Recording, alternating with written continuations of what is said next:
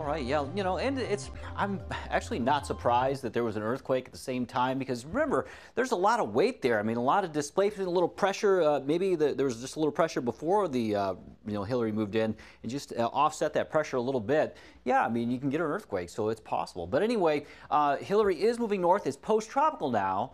It's pretty much wrapping up in terms of wind, but there's still a lot of rain that's passing up into parts of Nevada, other parts of California, and yeah, there's still potential for some flooding. Even though the center of it now is up in Nevada, again, the winds have really come down on it, so it's really wrapping up, but not completely done because of the rain. The rain's still going to be around there for a little while, and even that will wind down today.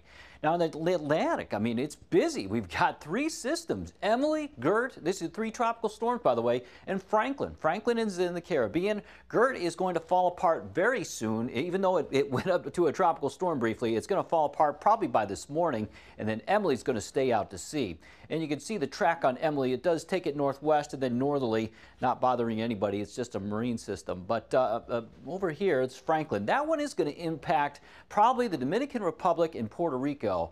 At least the Dominican Republic.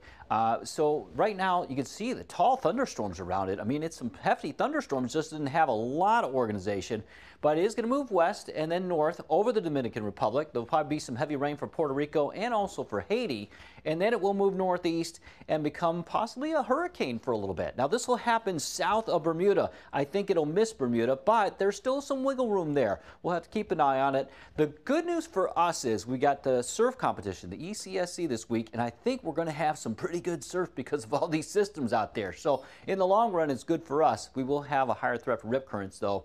So for swimmers, if you're going to try and get in some beach time before school starts, may be a problem. We'll see. So today, high temperatures, low to mid-90s, heat index 99. It is going to be a good beach day today, but it's going to be hot and humid for those working outside. Tomorrow, 83, feeling like 85. That's no problem. We can handle that. And then going into Wednesday, the high temperature 80, heat index. Yeah, no, I mean, it's going to be so dry we won't have to worry about it at all.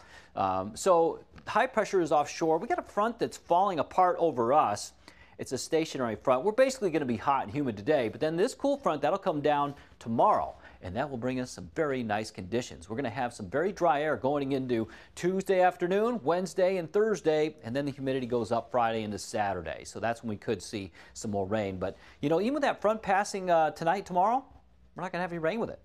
Things are quiet right now. Super Doppler 10 and Future Track has a quiet forecast. Between now and noon, we'll have mostly sunny, then partly cloudy skies. No rain on the map here on the model. Going with a quiet forecast, we'll have a northerly wind. That's not the front, though. The winds just changed. It's a little wind shift. Tomorrow, interesting, the front does move through, and it's going to pick up those winds. Maybe not so much in the morning, but in the afternoon, the winds will be picking up out of the north-northeast, 10 to 15, maybe a few gusts to 20. Partly cloudy skies for your Tuesday. Today, highs low to mid-90s, 92 Virginia Beach, 93 Norfolk, 94 Chesapeake, 95 Chesapeake, 94 in Elizabeth City, 89 in Hampton, 87 in Melfa, 93 in Newport News. Boating forecast, winds southwest and north, 10 to 15 knots, seas 1 to 2 feet. And at the beaches, looks pretty good. Rip current risk is low, waves 1 to 2 feet. It's probably, as we head into later this week, that the surf is going to really pick up. So probably Wednesday, Thursday, Friday. But that's good because that's when the competition gets a little bit more into high gear. And so Saturday, we got a 40% chance of rain and storms. Not 100% though, 88. And then 82 on Sunday. We cool it down again. But yeah, a spike in the temp on Friday, 93.